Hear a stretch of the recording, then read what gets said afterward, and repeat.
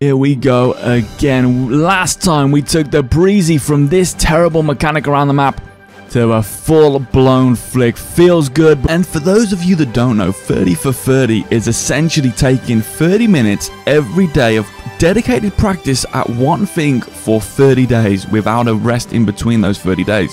And this is backed on the science that frequency is actually better for teaching yourself new skills as opposed to volume. So that is where this came from, and let's get to it, baby. You guys asked for air dribbles, and I figured, you know what, let's take this a step further. From watching you guys play, it seems to me that the air roll left, air roll right is the new premier way to air dribble. Super efficient because you can change your pitch at the blink of an eye. So I asked Raid for some advice, and he did a live stream on Twitch for me to show me how to do it. I also spoke to Max, and he even made a video for me to watch of him doing a rings map. But what was interesting is the takeaway from that was, I can't tell you how to do it. You just got to figure it out. It's all muscle memory. So I went onto the lava rings map on my own stream, and I gave it a go. I just went for it, doing different inputs, trying to get a feel with it, and I got stuck on the first bit, which is basically a straight line for ages. And I spent the whole half hour just trying to do this rings, and I sucked. The next day, I was feeling a bit pessimistic. I'm not gonna lie. I was like, I can't even change where I'm heading. Like, nothing's changing.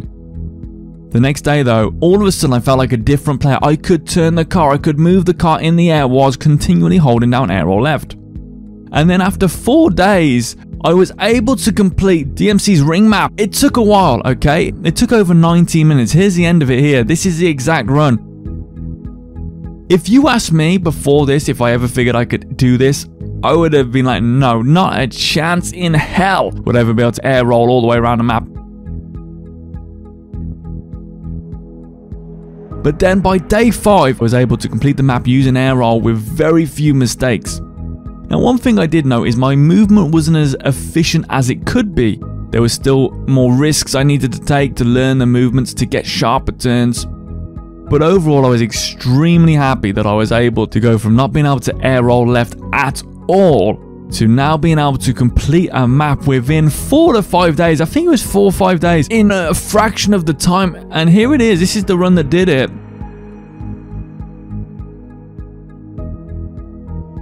And it was so good just having that ability to change direction. That was the biggest thing for me. And to not keep falling off the map. As we head to the end of the run, there was literally one mistake the whole run. The only thing I will say is I still am aware my movements aren't as clean and as crisp as they should be. And I'm still a little bit slow at changing directions at this time. We finished it in 3 minutes 16. And I decided to continue this as part of my warm-up heading into week 2. New week, new map, new sticking point. This time I was doing DMC rings number 3, and I could not get past these yellow rings. They were so tricky.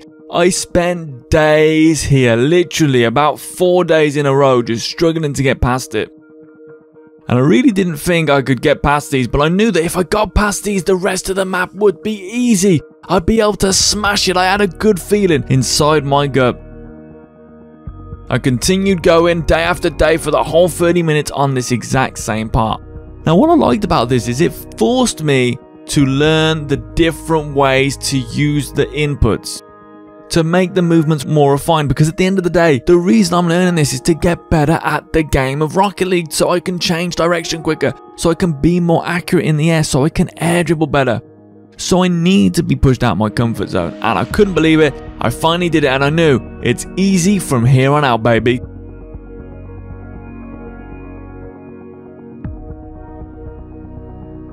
Oh, what the heck is that? You gotta be kidding me!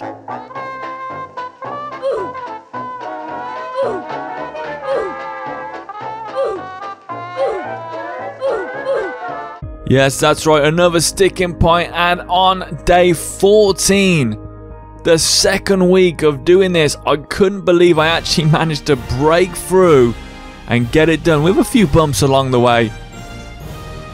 But man, oh man, from not being able to do an air roll to in 2 weeks being able to complete that bit, and not only that bit, I actually managed to go and complete the whole map. It took me a long time, yeah, but I did it. I finally did it. I know I can do it, and it's just about getting better. Week 2 is over, and I can finally complete DMC rings free with full air roll left. It's time to see what we can do in game while still getting better at these ring maps. Week 3, and here we go, finally completing these maps now that I never figured I'd ever be able to do, and I'm doing them every time quicker and quicker. This week I also decided to add in new maps and see how I would do.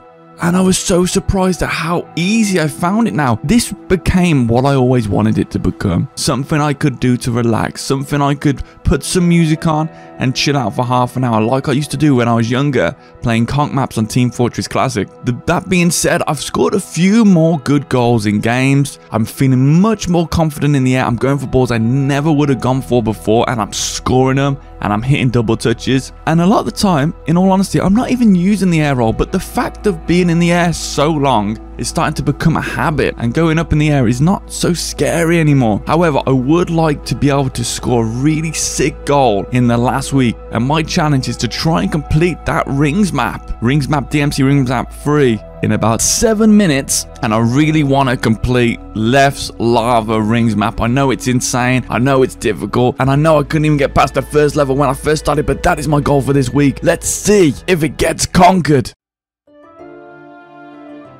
So here we go, the last ever session, and man, I'd trained 30 minutes every day for 30 days. Was it going to pay off? I honestly felt like it already had at this point. And I'm going to speed through this as we go, but my god, I couldn't believe how much more fluid I could do this map.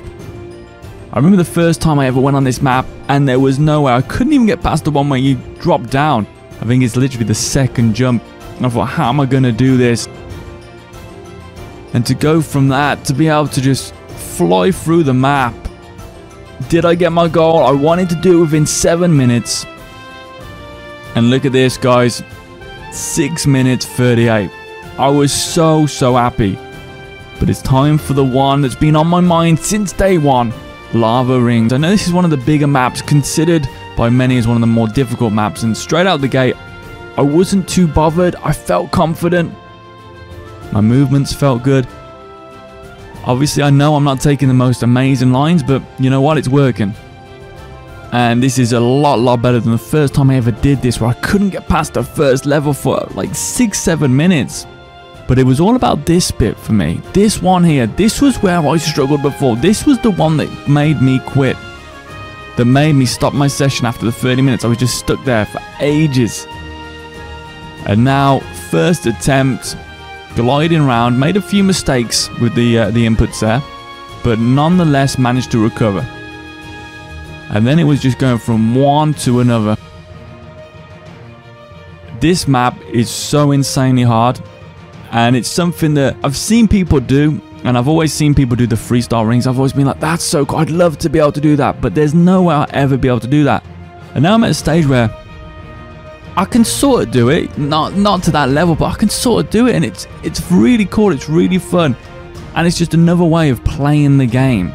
You know, if rank's not doing well, maybe you're a bit tilted, go play some rings maps, chill out and have some fun.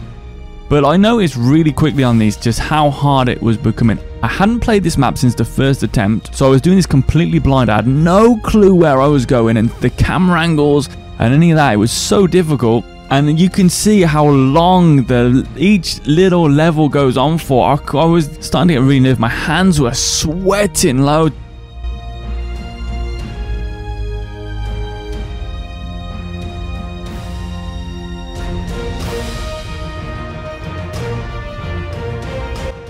And there we go, I just incurred my first death.